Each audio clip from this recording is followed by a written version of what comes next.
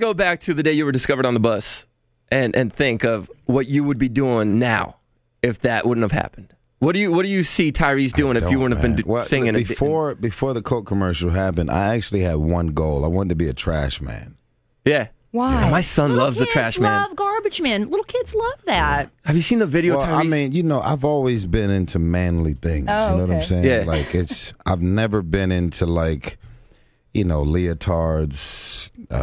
any of Sewing. that. Yeah, that's never. I've always even as a kid, I've had an appetite to football and sports and basketball and all of the aggressive things. That's me too. So when I was in the hood, I heard about the medical and the dental and the retirement plan of trash men.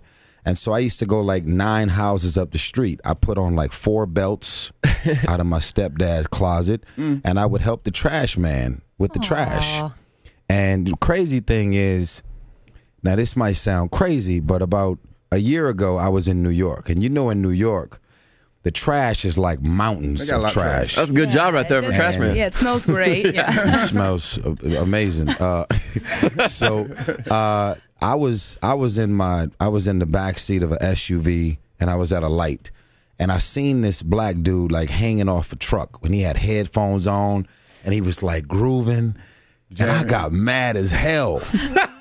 I was like, this dude is doing what I wanted to do. And he looks like he's listening. He's probably listening to the radio or his iPod or something. Or Shane. So I told, I love that. I love that. This dude, I told my driver, pull over in front of the truck because he was pulling up to his next stop after he went through the light.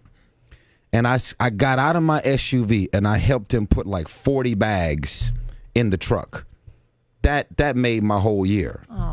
That was one of the. I was like, man, listen, you don't even understand. I was out there. He was like, man, you out here helping me. I was like, dude, you have no idea how excited I am to be out here helping you put this trash on this truck right now. That's probably the coolest story I've ever heard. Does Tyrese, I don't know if you live in a high rise or a nice house, do you take out your own trash?